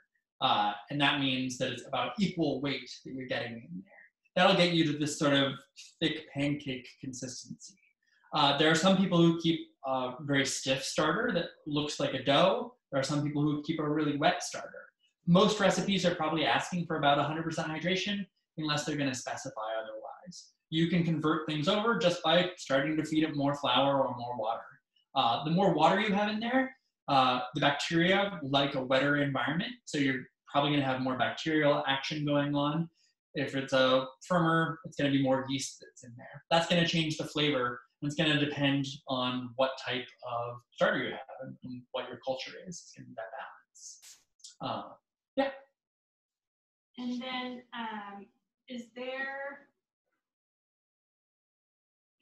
do you stir it before you pour it out? Sure, you can. So when you feed it, you want to stir it, make sure you get rid of any clumps of flour you have in there. Get it to a sort of nice consistency so you're not getting pockets. Those pockets are going to be opportunities for infection, where something could go in there and molds could start growing in that flour, and the sourdough wouldn't be able to go in there and help itself out. So stir it a lot. When you're pouring it out, I do all of my baking based on weight rather than volume, mostly because volume is not really very accurate. If you're measuring starter by volume, it might be really fluffy right now, and that would mean you're getting a different amount than if it's compacted. That carbon dioxide isn't the important part. Similarly, a cup of flour isn't always a cup of flour. If you have it compacted in versus mounded versus little holes in there, whereas a pound of flour is always a pound of flour, and you're getting consistency in that way. Okay, so 2 questions related to temperature. Uh-huh. So if you put your starter in the fridge to slow it down, do you need to let it come back to room temperature before feeding? And then what temperature of water should you add to the starter when feeding? Yeah, so the question, if you have it in the fridge, should you take it out before you bake with it? Yes. It will be sort of slow and sluggish in the fridge, and you want to give it time to sort of wake up and be active again. Taking it out a day beforehand, 2 days beforehand, letting it warm up and feeding it a couple times will sort of make it realize, oh, I'm back in this mode of making carbon dioxide and shifting over. In the fridge, it's going to be doing more acid and alcohol, and you probably want more carbon dioxide if you're trying to get a nice fluffy bread there. The other question, temperature of water. Again, you want to sort of keep everything room temperature. So you're going to give it water that's probably room temperature if you got it. Again, if it's a hot day, you might give it cool water, just give it a nice refreshing bit. Looking at baker's yeast, oftentimes people talk about baker's yeast that they tell you to add warm water. Really, that 100-degree mark is as hot as you want to get. After that, you're killing your yeast. If a recipe is telling you to use boiling water or something, it's a bad recipe. Stop using that recipe. You want to have things that are warm water, feeling on sort of a baby's milk, having it inside of your wrist. If it's getting uncomfortable there, it's probably going to be uncomfortable for your bread. And then you talked about the weight. You use weight rather than measurement, but how to determine how much starter to use in place of yeast in a recipe. Converting. So converting a recipe from commercial yeast to sourdough, it's a bit of trial and error. I don't have a solid metric because anytime you're going to be changing over from commercial yeast to sourdough, you're also going to be changing a lot of the times, and that's going to change the fundamentals. Commercial yeast, as I said, it was bred explicitly because it produces a lot of carbon dioxide very quickly, and it's very resilient. Sourdough, depending on what you have, it might be quick, but you might have a slow one, depending on your personal starter.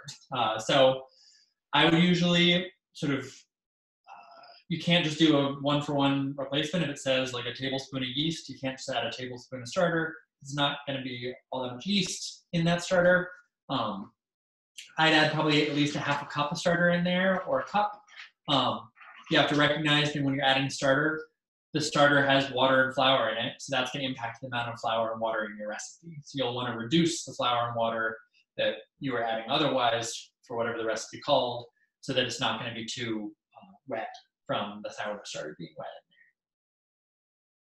in there. Well done. Thanks. So being conscious of time, it looks like it's 7:30, which is what I promised you would get through all of this by now. But we still have the final act, which is actually making bread. I've talked to you about what good bread is, about what the basic ingredients are. Now I'm going to sort of speed walk you through how you actually make some bread. So first step, having a nice bowl. There is a well method. You can just do things on the countertop, but it's a lot easier. I've pre-weighed all these ingredients, and I'm going to just pour them in. The first things I'm going to pour in are going to be the flour and the water. I pour them in and then just mix them together. One thing you'll be able to see, if you want to switch to the hand cam, is that really quickly you start having gluten form. This was just powdery flour before, but you can already start to see as I mix it that you're getting these sort of strands of gluten that are forming. It pulls together and holds together in this sort of sticky way. Once you mix it more, you're introducing more, and you can see these little chunks of dough that are starting to build up. I'm just going to mix together the flour and water, and even a little bit more mixing, you can start to see this sort of scrappiness to the dough here. It's really weak, falls apart as soon as you stretch it, but you've got at least something sort of holding itself together from those gluten. I'm going to let it sit now while we talk about tools that we are going to go through with this, a stage that's called autolyze. Autolyze is basically an opportunity for that gluten to start to form. You want to let it sit for about 20 minutes before adding in your yeast and salt, because it's a chance for the gluten to start to form, for everything to start getting absorbed, and then you'll come back to it once it is done with that. So I'm going to lightly cover it. My bowl just happens to have a nice little cover here. And talk about tools. As you guys may have seen in the file I attached the calendar invite, there's some tools that I think are really important to have, and others that I think are less important to have. One of the things I really love about bread baking is that it is something that really at its core only requires having an oven to bake things in. It doesn't take a lot of gadgets. That said, there are some gadgets that will make your life a lot easier to live with. So one of the gadgets, we already talked about measuring, whether you're using volume versus weight. I'm going to recommend getting just a sort of home scale, something like this, that's going to have a digital scale that gives you accurate measures, calibrates every time. It's going to give you much more accurate and consistent methods. When I first started to learn how to bake at Deep Springs, I was learning from a guy who'd gone to pastry school beforehand. And when he started learning how to make bread, he taught me his method, which was do things both a very quantitative and a qualitative way. So he was having me measure everything, where I was measuring the temperature of the flour and the water and the timing. I I was measuring exactly how much flour and yeast went in there. And I was doing it very quantitatively. And then qualitatively, I was writing down, what the yeast smelled like and what it looked like, how it felt when I was kneading it, what it looked like after its rises. And those two things combined were able to teach me how to make good bread because it made me pay attention every step. Some of those quantitative things were really useful. Getting measurements, they helped me know sort of how to change things based on conditions. If it was really humid out, I needed to use less water. If it was really hot, I needed to use cooler water. All of those little shifts, only by having those measurements was I able to get there. But also the qualitative side was really useful. By writing it down and keeping a bread diary, I was able to start seeing when my sourdough smells this way, it's going to behave this way. It might rise faster because it smells like this right before it rises faster. Or if it feels this way, I can tell it's going to need more salt because you can feel that it's sticky in a tacky way that you wouldn't be able to tell otherwise. So having a tool like a scale is a really useful way to be able to start to measure things. Another tool you want is a bench knife or a bench scraper. It's basically just a piece of stainless steel. These are really useful both for cutting your dough and for cleaning your countertops. Cutting your dough, they're really important because you can just sort of clip it in half. We'll show you that in a little bit. You've spent so much time developing all that gluten, paying attention to gluten, you don't want to just destroy it by ripping it apart. You instead want to make sure that you cut it. So you have two nice pieces of gluten on the side rather than two sort of mangled pieces. These are also good for cleaning up your countertops. When you get things stuck on here, you can just put a little bit of water on there or even do it dry and just scrape it off. If you're cooking it all on a regular basis, having this as the tool is going to be a really useful way not to make all your sponges all gunky and gross. So that's a really useful tool to have. If you have tile countertops, I'd recommend not trying to knead on them because they're just going to get gunky and unthinkable and unpleasant.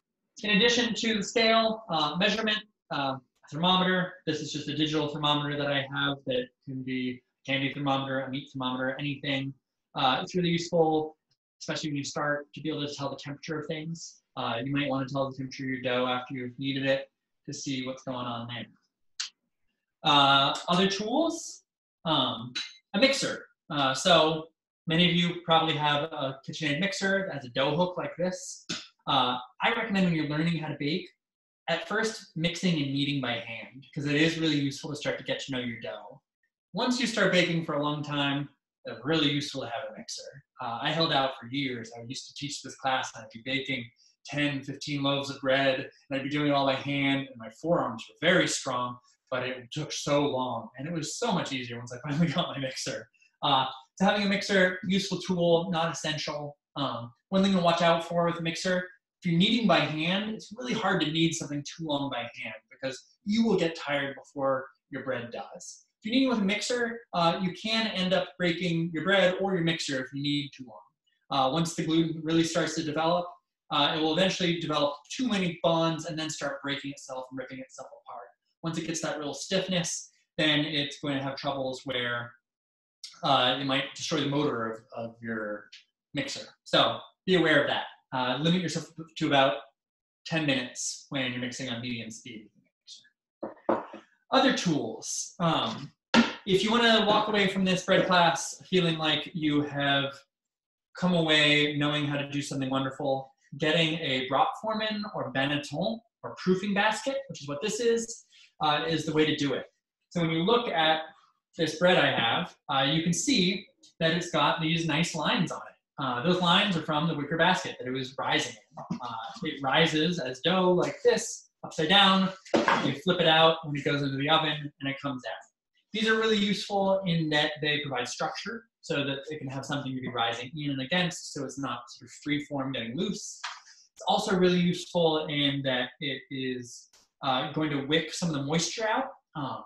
If you were letting it rise just in a glass or a metal bowl, none of the moisture is going to leave your dough, and it's going to get sort of sticky and tacky there, and your crust isn't going to be as crispy and crunchy.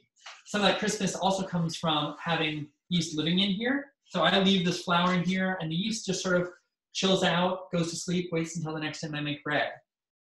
That's going to feed some of these bubbles that you can see here on the edges of my bread crust. Those bubbles are what give you nice, crispy, crunchy crust when you're eating bread. They're really satisfying to eat. And having a natural basket like this, you can get silicone ones. I prefer using something like a reed because it lasts longer. So that's the sort of cheat if you want to have an easy way to go through life. Next tool that might be useful is a lom. So this is a lom, or basically a razor blade on a stick.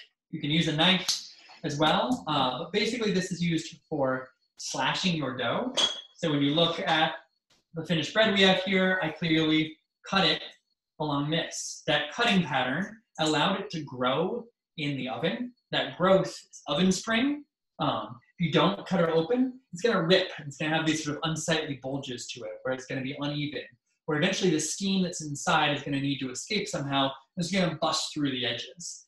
Giving it a way out by slashing it helps you not have as dense, wet, soggy bread. Instead allows it to sort of steam out a little bit. It's also gonna help it grow.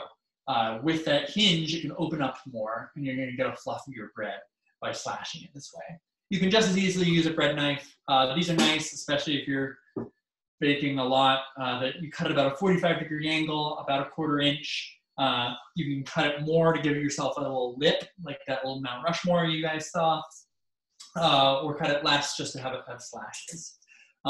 Cutting it at an angle is going to give you more of that lip. Cutting it straight up and down is just going to give you sort of a vent space to go through. So a lom is what we use for that. People think it looks like both a cactus as an homage to these springs or a chicken foot. Ah, those are very different things from one another. Chicken foot or cactus, people said. Pitchfork. Who else would have a pitchfork? Great. I think those are the really important tools. The other two things that I'll mention are baking tiles. Quick question about Long? need to be serrated or just a regular knife? It can be just regular knife. Just needs to be fairly sharp. So there are ones you can get that have a disposable razor, like old school safety razor blades that you can sort of swap in and out. Eventually these get dull and you just need to replace them, which is unfortunate. Regular knife is good, but the struggle is that, especially if you're working in the oven, getting a good angle without cutting yourself or mangling your bread can be tough. So the other two big tools that are useful are a pizza stone or oven tiles. Pizza stone is basically just a piece of stone that you stick in your oven. It gets really hot. It's useful for getting a good crust because it's going to help cook the crust because it's gotten to the oven temperature. It's also going to be useful for helping your oven stay at the same temperature. Every time you open and close your oven door, you lose about 50 degrees of heat every 10 seconds you have it open. So having that sort of battery of lots of heat in your pizza stone keeps the whole oven warmer and keeps it from being so variant with things. You can also use a Dutch oven. So a Dutch oven is sort of an enamel oven, enamel pot. I bake in an enamel pot like that. It's in the oven currently, but we'll show it to you in a little bit. Because you can put a lid on it and actually steam your bread that way. Steaming your bread is really useful because it gives you a sort of softer, more pliable crust. It's a really dry oven, you're going to get a very crunchy, crusty crust. If you have a very, very damp oven, it's going to be very soft and maybe no crust at all. It's, a boiled bread, something like a bagel, it doesn't really have a crust at all. So Dutch oven, really nice to have. If you don't have a Dutch oven, you can instead put moisture into your oven just by putting ice cubes in like a pie dish and just letting them sort of melt and provide steam there. Anytime you're working with steam, be really careful taking off the lid to your Dutch oven. It's going to let out a puff of steam. That steam is coming from inside your bread, and it's very quickly going to burn your face if you get too close. So be careful there. So those are the main tools I believe I suggested. At least they're the ones I laid out to talk. So now let's take a look back at the dough we started. So we didn't go for the full 20 minutes, but we can start to look at what the autolyse has done. So when we first put it in there, it was totally just falling apart. And now we've got a little bit of stringiness to it, a little bit of pull. I am, at this point, going to add in the sourdough starter. And to clarify, that gets added after the autolyze. Correct. Otherwise, the gluten starts, the yeast starts sort of doing its magic and eating up all the sugars, and you don't want it to start eating yet because you haven't yet done the kneading that you need to do. So I've just added that in there. I'm now going to dump it out so that you guys can see it and do a little bit of kneading by hand. So kneading, the basic knead sort of springs from mixing. So mixing is just taking disparate ingredients and mixing them together, getting them more uniform. First, I'm mixing just to sort of get the sourdough into there. And eventually, I'm going to start kneading once we get to a sort of more stable dough. I'm going to add in the salt. That's going to help it sort of stiffen up a little bit. And you can see already we've gone from that really loose, tacky to having even more pull than just a minute and a half ago when I pulled this out, just by that little bit of kneading we've done. So the basic knead is, clear this off the spoon. Basic knead is just 3 steps in a row and repeated over and over again. Those 3 steps are stretch, fold, turn. So you have your basic ball of dough, some sort of lump. You're going to stretch it out until you now have this big rectangle of dough. You're going to fold it in half, and then you're going to turn it. So you've now got a ball that's 90 degrees from what it was before. You're going to stretch that out, fold it, you're going to turn it. You're going to stretch, fold, turn. Stretch, fold, turn. Stretch, fold, turn. And eventually, once you've done a lot of kneading, you sort of develop a technique that is going to not look like those individual shapes, but it's going to get you sort of that twisting motion. And that twisting motion is going to keep on pulling the gluten, but pulling it in different directions. So you're not just sort of constantly going in one way. There are different ways of kneading that are a bit lazier. So if rather than doing stretch, fold, turn, you can just do a huge long stretch and get into a long strand, and then fold it like that, get it back, and sort of stretch it out again. As it gets stronger, you'll get longer and longer strands that you can do. Overall, I think it's really useful to learn how to do a good knead by hand because, as I said, it's going to let you get to know your dough better. Typically, I would go through this and knead the dough for about 10 minutes. The longer I can go, the more strength it's going to have to it. But let's take a look again at our gluten. So we had that really scrappy stuff. It now has much better pull to it.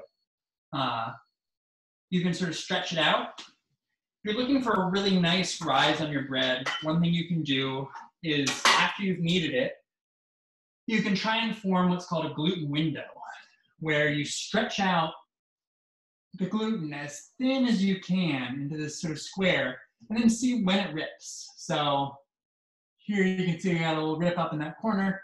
Eventually, if you've kneaded and you have strong enough gluten, you'll be able to stretch it so far that you can actually see through it, and it'll create a window where you can see color through it. That's a good test. We will pretend as if we have just kneaded this for 10 minutes, and for the sake of the speediness of this class, we'll move on to the next step, which we would take this and we would put it back in a bowl that's lightly oiled. The light oil is going to be a good way to make sure it doesn't stick too much to the bowl. And then we'll lightly cover it. This is going to be the first rise. The first rise is going to last about 2 to 3 hours. And magically, here we are. 2 to 3 hours later, we've got this dough. This is dough I started before class, obviously. It's a little overproofed now because it's pretty warm in here because the oven's been on for 5 or 6 hours. You can tell sort of its proof level by giving it what's called a poke test. if you poke it and it immediately springs back, let's take a look. So this is the dough we were just working with. So if I poke it, you can see my fingerprint just disappears. Whereas if I poke this, my fingerprint sticks in it. That's because it's sort of been blowing up. The yeast has been sort of filling those balloons that I created and blowing them up. At this point, a lot of recipes will tell you to punch down the dough. Punch down the dough is a euphemism. You don't actually want to punch it. You've been spending so much time letting this yeast rise up. You want to be fairly gentle with it. You want to get a little bit of it, sort of knock around the yeast some. But overall, you want to keep it as is. And we will do just a sort of light shaping at this point. So I'm going to make 2 balls of dough here. And I can do that. This is a pretty wet dough. I'm just going to sort of fold it into itself to make a little pocket package here. So you see that sort of scrappiness. I'm going to just pull along. We'll take the other one close up. Put a little bit of flour in your hands. So again, a flat piece. I haven't punched this down or deflated it too much. I'm just going to fold it into itself, create a nice little sort of purse, and sort of tuck it in and let it sit. Normally, I would then let these little pockets of dough sit for 20 minutes. One of the things I really love about sourdough is that there's a lot of waiting to it. It's a very meditative activity. You would lightly cover this, maybe put some plastic wrap, or oftentimes I'll just invert the bowl over it, sort of keep it so it doesn't dry out, so it doesn't get stuff in it. Let it sit for 20 minutes. This gives it time for the gluten to relax a little bit, for it to find its shape. It's going to make you have a stronger dough later. You don't want to waste your 20 minutes, so we'll just go straight to it right now and do a full shaping. So before, what you saw was doing a sort of basic shaping. Now we're going to sort of shape it more tightly. And there are 2 ways you can do this. The sort of easy way is just sort of take the dough and just tuck it into itself. You're just sort of pulling it, and you'll see that I'm just tucking into this little ball. And that is creating this nice sheath where I have this gluten that has formed this nice barrier wall all along the outside of it. And that you can get a fairly nice sort of rounded shape. Another way, sort of once you've figured out how to handle your dough, is to do what's called a stretch on the countertop. And this, I'm just using the friction of the countertop. So you can see I'm sort of pulling the bread against the countertop, and I'm just rotating it as I go, and sort of rotating along one axis to sort of keep pulling it and tucking it. And I use the back of my hand to sort of pull and then push it in. Let me see if I can do this from the other side, not left-handed. And that's going to create a much tighter ball. So looking at these 2 side by side, the one that I just sort of tucked into itself, you can already see, you can already see that it's a little bit slouchy, whereas this one has a much tighter angle to it. At this point, I would take my proofing basket and add in some flour so it doesn't stick. And I will take my formed bread and place it face down into my proofing basket. My proofing basket, now this will be the bottom.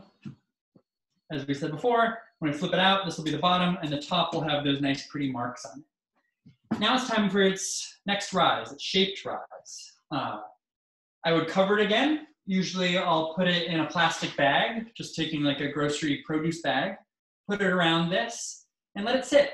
I let it sit again to either the poke test or until I run out of time and it's time for bed. And then we stick it in the fridge. The fridge is an important component to sourdough because it's going to give you a chance to develop flavor. As we've talked about, you're going to be getting much more fluff and rise during the stage when it's out at room temperature. Once you stick it in the fridge, it's going to make the yeast sort of slow down and the bacteria sort of wake up. And the bacteria will start making those acids and alcohol that give you the complex flavors that you really like from sourdough bread. So usually you'll want to let it sit overnight in the fridge. So this is some bread that I started yesterday. And it's been sitting overnight. And as you can see, just put it in my new seasoned bag. And I'll take it out of that bag. And we can do a comparison. So this was the same recipe that we just did. And you can see in this, we're much smaller than this. We've gotten a fair amount of rise over the past 24 hours into this bread that we have here. So this is now, I can give it a poke and see that the poke test, my fingerprint is coming back some. So this could actually rise for more time if we wanted to. It sort of pushing back shows that it still has energy in it, but it's time to go. It's time for class. So we'll get this ready to bake. To bake this, what we're going to do is... I have a question about rising. Thought it had to be in a warm place to rise. Why put it in the fridge? So you're going to do, this is the one we just shaped. This I would let sit for 3 hours and rise in a warm place, room temperature, in my house. And then I stick it in the fridge. So it has just gotten that rise of the carbon dioxide developing. And you stick it in the fridge because then it's going to change over to creating the acid and alcohol and give you the flavor. Putting in the fridge is a stage that you see most often in sourdough breads because commercial yeast doesn't have bacteria that's living in a symbiotic relationship with it. It's not a colony of all these little microorganisms. It's just that one type of yeast. That one type of yeast doesn't do anything special in the fridge. Doesn't produce any flavor. Only sticking sourdough in the fridge is going to get you a better flavor there. Other questions? All right. So I have been preheating my Dutch oven. So I'm going to take it out. And normally I would take this Dutch oven and put this straight in there, but so that y'all can see the docking process, I'll put it out on the countertop first. So there's the dough, and we will just take this and slashes. You know, you can be as consistent or inconsistent as you want. Oftentimes bakers will talk about slashing the dough or docking, what it's usually called. Technically, it's their signature on their work of art. They've done something beautiful. So the bakery I worked at, we had different patterns that we did for different types of bread, so you could see really easy visually that a crosshatch was walnut bread, or a C was going to be our millet bread. I oftentimes will just sort of start in one place, and again at a sort of 45-degree angle, I'm cutting in, and you see I'm creating this little lip here. That lip is what's going to give you that nice rise and give you that hat. And you want to be somewhat consistent across the bread. If you only cut it in one place, you're again going to get sort of that bulge in some place. You can see here I did sort of a C shape, and then I crossed it again with a line. You know, the world is your oyster. You can do as you want. The more you cut it, the more space it's going to have, but it's also going to dry out because it's being opened up to the world. Then I'm going to try and gently rock it and stick it straight into the Dutch oven here. Now the Dutch oven, I'm going to put its lid on there. The lid's also been heating up in the oven. Now it's got this nice warm place. It's going to start baking right away. It won't stick to the Dutch oven because the Dutch oven's so hot that there's no sort of room in the Dutch oven for anything to stick to. I'm gonna bake it for 20 minutes with the lid on. And then I'm gonna bake it for another 20 minutes with the lid off.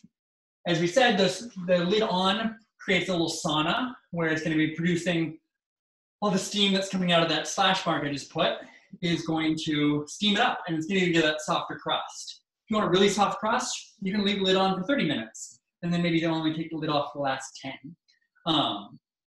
Once you get to that point, you're going to get more browning from a lid off because it's gonna be that sort of hotter, drier heat. It's gonna let the Maillard reaction and caramelization happen. You're gonna get a little bit lighter crust with the lid on, but it's gonna be softer. It's gonna be balanced for what you want. If you don't have a Dutch oven, you can stick in, as I said, ice cubes into the bottom of the oven, give it a little bit of steam action, but always be careful there. So after 40 minutes in the oven, eventually I'm gonna take it out. You can stick a thermometer in it. You need it to be up 200 or 210. You take the thermometer out and it's got dough on it. That's a good sign that it isn't quite done yet. Then you let it cool. The cooling process, you wanna let it cool. What's the temperature of the oven? The oven is usually kind of as hot as you can get it. Mine's 475 right now. The hotter the oven, the sort of quicker it's gonna cook through, as long as it's not gonna be too much direct heat in one place. And that's something that if you have a pizza stone, it's gonna help out. Like if you have an electric oven, the heating element heats up and it might burn through the bottom of like a metal sheet because metal conducts heat really well. Stone doesn't conduct heat all that well. It absorbs heat and maintains heat really well. So it'll get to the average temperature of the oven rather than to the hottest part of the oven. 450, 475 there. Then you take it out, let it cool. You want to let it cool on a rack. You let it cool straight on a countertop. It's going to steam up as it cools down, and that steaming is going to give you a sort of gross, gooey bottom crust. So let it steam on a rack. Once you're ready to go, I think it's really important. One of the tools I didn't talk about is having a good bread knife, a sharp bread knife. It's always a shame when I see people who have made really wonderful bread and then they have a dull knife or they don't have a serrated knife and they just like crush it and mangle it. So Allison is laughing because I don't let her cut bread anymore because she crushes it and mangles it. So when you're cutting, first be gentle and sort of let the teeth do some work until you've gotten a little bit of bite, and then you can start applying pressure. Then you can just saw through and get yourself a nice even slice. And there we go. So that beginning to end is all the ingredients, all the steps, and all the tools to make some sourdough bread. As you hopefully saw in the calendar invite, there's an attached document that's sort of a 4-page walkthrough to this recipe of sourdough bread. If you don't have your own sourdough starter, I'm happy to send you one. I'll put it in the mail and it can arrive a couple days later. You can also start your own. I can put together some instructions for that if folks want to see what your own home tastes like, see what the yeasts are that are living there, and get something going. We're 30 minutes longer than I promised, but I hope this has been everything you need to hear to know how to make good bread. I'm happy to take questions if there are questions that are in the chat. I'm happy to let people disappear on their merry way. We have a lot of thank yous, a lot of great classes. Thanks, y'all. We also have a curiosity about when you are going to have your show aired on cable. People want to TiVo the next episode. We also think you should post on TikTok. TikTok. Oh, I don't think a 2-hour class can fit on TikTok, unfortunately. We have an inquiry about when people get to come over for bread, and unfortunately, that is a very complex question. But our hearts would let you come over, just not the world. Just not the quarantine. Yes. It's not going to let you come over. And then also, how many bread injuries have you had over the course of your lifetime? How many bread injuries?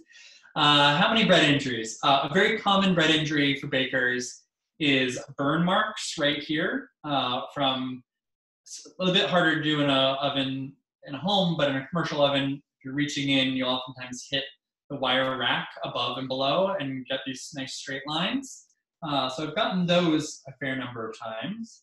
I've cut myself with a serrated knife, which is much worse than cutting yourself with a straight blade. So be careful there.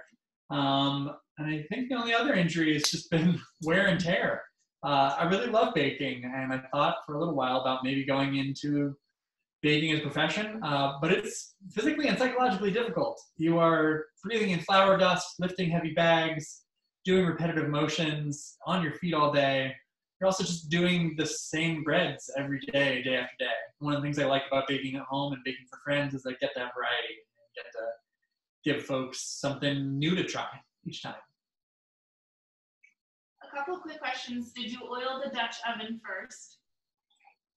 I did not. So one thing to sort of be aware of in general in cooking is that stainless steel, enamel, cast iron, any of them, metal surface has little microscopic holes in it. And when it's warm, it heats up and it expands in that heating, and it sort of fills in those holes. So if you start with a cold pan and you put food in a cold pan and then heat it, those holes will sort of close as it expands, and they'll trap in whatever food you have. Whereas if you start with a hot pan and then add in food, you're gonna get a lot less sticking going on to that pan because all those little gaps have already sealed themselves. So enamel specifically is made not to have things stick to it. So something like a Dutch oven, the bread really doesn't stick in there, especially with all the moisture that's going on from having the lid on. So I don't put any oil in there, mostly because the oil is gonna burn at that temperature. It's not gonna create any goodness in terms of helping the bread slide out at the end. It'll easily just sort of pop out once you finish up.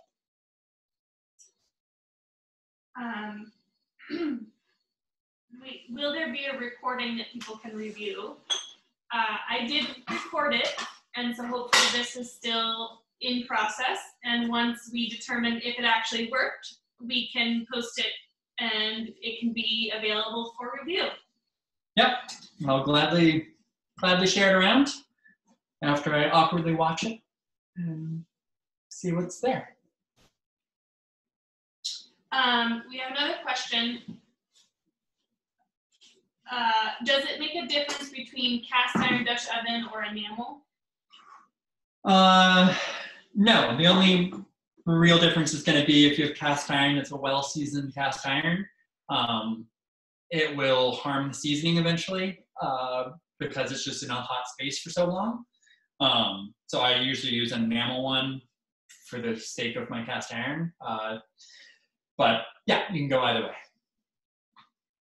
And then confirming that we did not use a pizza stone in addition to a Dutch oven. It just goes on our rack. Correct. I just put it straight on the rack. Didn't put it on a pizza stone. You can. It won't do any harm to put it on a pizza stone. It'll just, it's an extra piece of stuff to have in your oven at any given time. And then when is the next baked good lesson?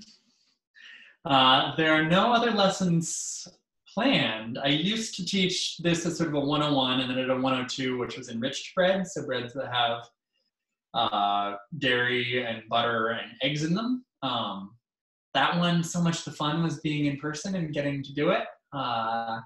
Maybe, depending on how long we're trapped in here, I'll bring that back and we can talk enriched breads. But lots of thank yous on the chat, and we will figure out how to. I will be saving that for Nathan so he can read it. Great, thank you. As I said in the invite, if you have an opportunity to give, please do to your local food bank. Put bread on somebody else's table. Checking my phone, it looks like we got around $200 towards the Oregon Food Bank, which will get matched, which will be wonderful. Feel free to Venmo me, Nathan-Leamy, and we'll get it matched, or make donations yourself. Or you can Venmo Allison. Or Venmo Allison if you have her stuff and not my stuff. I'll stick around for a couple more minutes if people have questions, but otherwise I release you to the world. Thanks for coming. Thanks for hearing all about bread, and happy baking.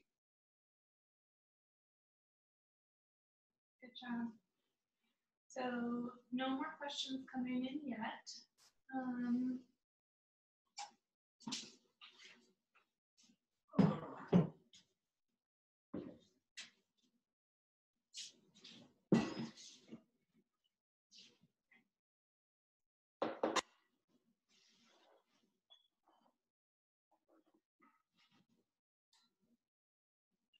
Lots of good thank yous.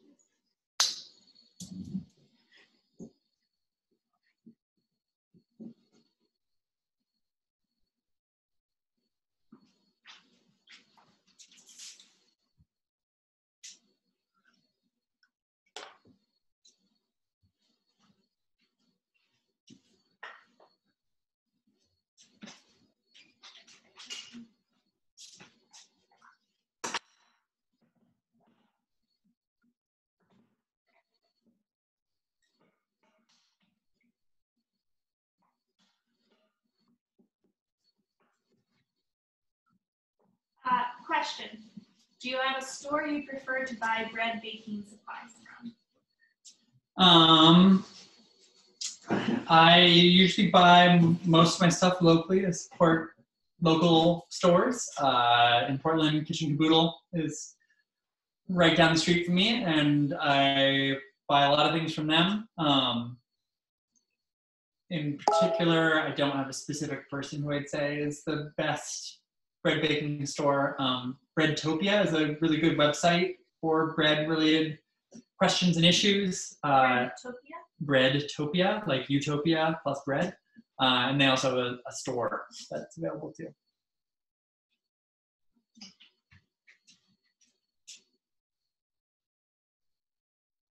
I'm going to put everyone in gallery view for the people who are left still.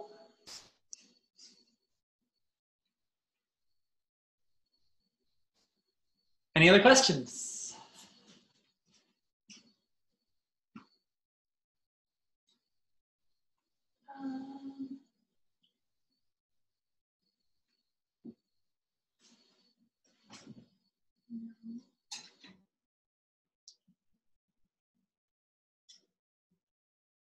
Well, all right. We'll call it a night. Happy baking. I look forward to seeing as many of you as possible in person in the near future. And thanks to my lovely producer, Allison. Yay, thank you guys. That was really fun for me too. So much good dancing. Doing the bread dance. Dance. Bye guys, thank you so much. Bye.